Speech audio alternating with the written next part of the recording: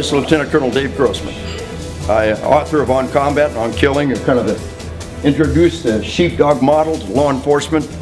I want to tell you about ultimate sheepdog out there, Lieutenant Kevin Dillon. KD Dillon, retired, awesome warrior trainer, sheepdog leader. His stuff that he's doing is dynamite, and he and I are doing training together now. We're tag teaming audiences. In that department had one bit of training when it comes to dealing with special populations.